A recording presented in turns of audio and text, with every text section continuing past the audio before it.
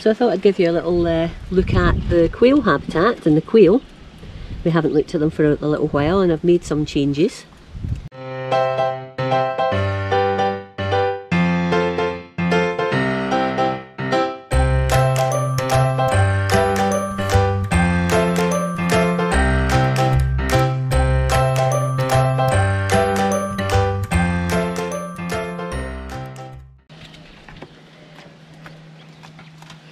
No jumping out, there's Quentin. So here we have a large tree that's got sand in it, and there's a sort of little, it's actually a planter up on its side there as a little platform.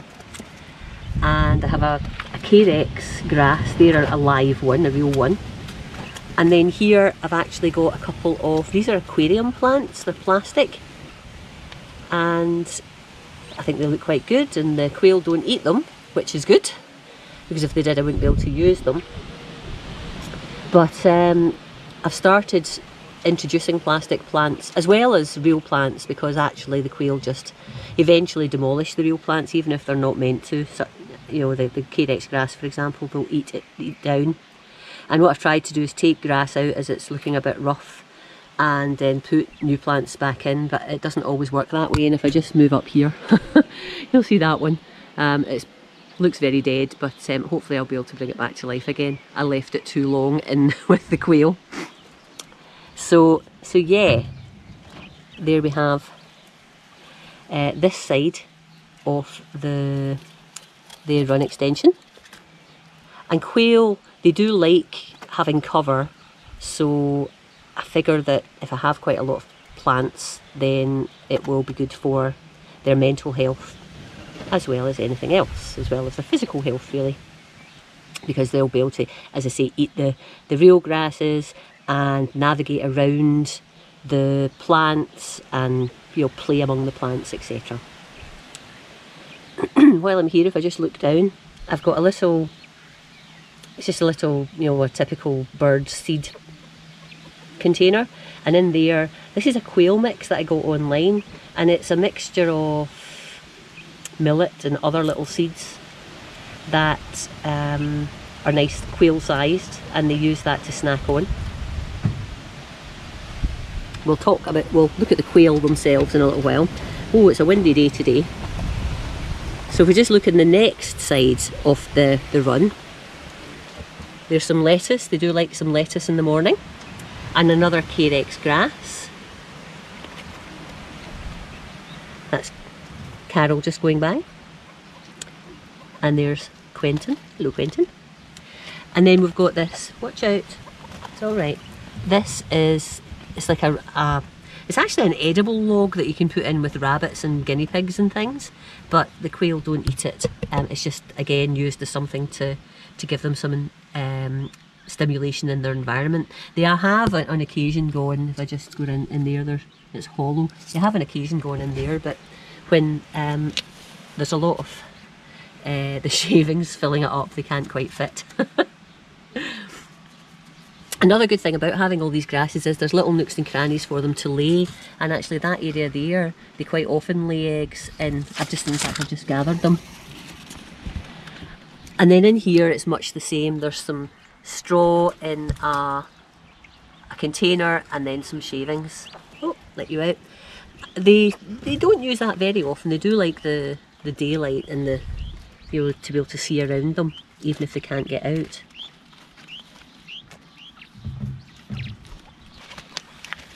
And then here on the door, there's just another one of these containers, and this has got their quail layers pellets in. I've got another container in the hutch part of their run that's also got the layers pellets in, and these little pellets specifically for quail, and they have a high percentage of protein which quail need, and they're little quail sized morsels.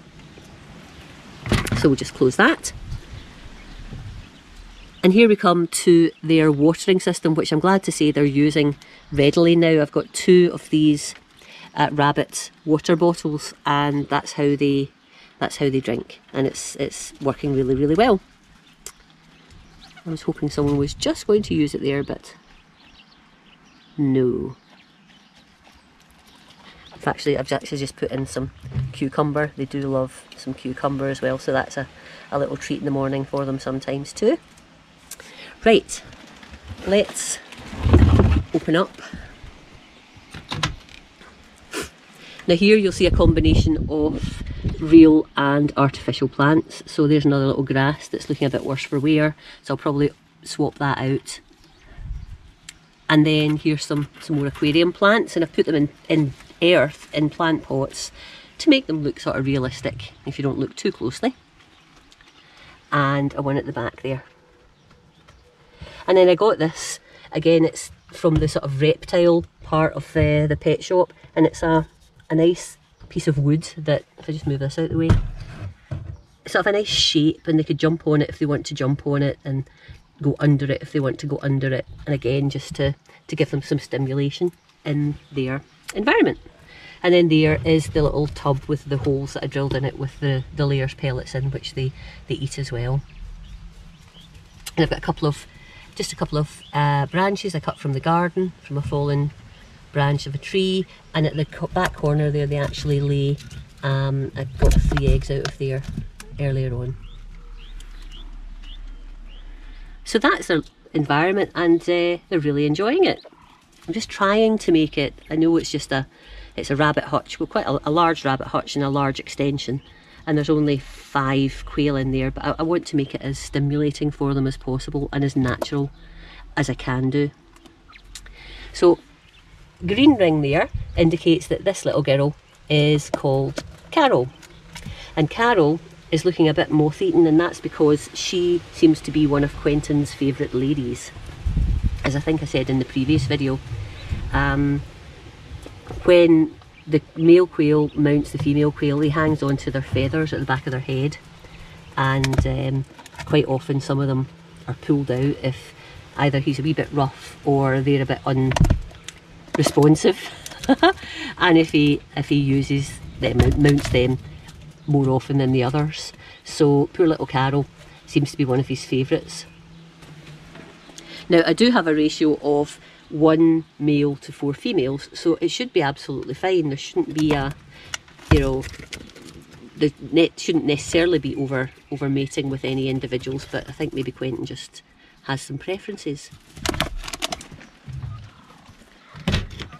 Let's go round here again, see if we can see some more. Of course, the more plants there are in here, the more difficult it is to see them, but I don't mind that. I want them to have a nice environment. Oh, orange, that is Carol. And so that's Carol there. She also gets quite a lot of attention, so she's also looking a bit moth-eaten. There's Quentin. Yes, you're the man. You're the man, aren't you? Oh, don't come out. Little Quentin. He's not as tame as the others, but he's not too bad. Oh shit. Oops, excuse my language. Oops. That's what you don't want to happen. You don't want them to jump out, because everything in this, oh, I apologise for my language. Everything wants to get quail. Cats, crows, even the chickens would have a go. So I need to be very careful. Can't believe I swore there in camera. I might cut that out. Whoops. So yeah, we don't really want them to escape. Fortunately, the times that they have jumped out, quite often they think, oh, I'm out, what happened there? And they sort of stay still, and I'm able to grab them. Well, I had one situation when I think I was holding Carol, and I was holding her, let me just shut this door a second. I was holding her sort of just about here, and she went bloop, just like a bit of soap out my hand, and flew right over the deck over onto the patio beyond. And I was like, oh my god. And I ran round, and she was just sitting there going, oh, what am I doing here? So I just grabbed her and popped her back in. But oh my goodness, it does give you a fright, as you can tell from my expletive. Right, so there's Katie, who's got a white leg band, and she's meandering around. Now, what you're seeing here is sort of perturbing me a bit. Just sometimes in the morning, usually when I'm just going for the first time, and occasionally through the day you'll see them sort of going around the perimeter as they're doing now, as if, oh, they're wanting out. But actually, as I say, when they jump out, they sort of stand there going, oh, what am I doing here? And I keep saying to myself, have I not given them a big enough environment? Now, if I was someone that was keeping quail purely for eggs and or meat, I would actually have a lot more density. Well, I personally wouldn't, but people that keep them for eggs or meat, for more commercially, if you like, they ram loads of them in an environment such as this. And, well, I don't know, probably tens of quails would be in the setup that I have here. Maybe 10, 20, even 30, I think. So it's not, I don't think I've got too small an environment for them, although I certainly wouldn't condone having, you know, dozens of or tens of quail in this sort of environment, because I'm keeping them as pets, with eggs being the benefits of it. But I do worry when they do this, is it not a big enough environment? But I watch videos of other people, and some people obviously have, you know, bigger runs, sort of aviaries for the quail, and I look and I see the quail doing it there as well. I see them sort of occasionally running around the perimeter, and I suppose that's telling me that it doesn't really matter the size of the, or it potentially doesn't matter the absolute size of what where you're keeping them, that they might always be looking for more, or they might always this might just be a habit. They are liking, you know, wanting to see the environment that they have, you know, and where it ends, and maybe almost like patrolling the perimeter so that they know where their environment is and where it starts and where it ends. So if anyone is experienced of keeping quail and watching this video, I would be very interested to hear what your thoughts are on this behaviour, this sort of, not all the time, absolutely not, but just occasionally having this little run around, jumping up and down and looking at the, you know, patrolling their perimeter. Is there anything I can do about this? Is it just the behaviour of these birds? Because they are game birds, they are quite, you know, not necessarily the most tame of birds when it comes to domestication. I just want to make sure the environment's as great as I can make it for them. If that means I need to add on to the setup I have, I will do that. If I need to put other things in here, I will do that. But I just want to make sure that I'm giving them the best environment possible. Which is why, you know, I have all these plants and bits and pieces in here. So, and it might even be that I've overdone it with the plants. Is there not enough space for them now that I've got these plants in here? Should I take some of them out so that they can run about more in the middle? But to be fair, some of these are quite new, so the plants are quite new, so they have had more space than this up until very recently. So yeah, here's the girls in Quentin.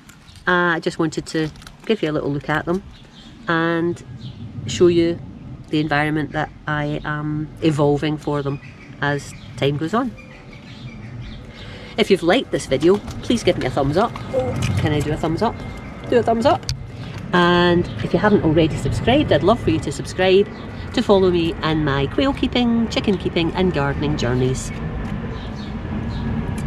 But for now, I'll say bye bye.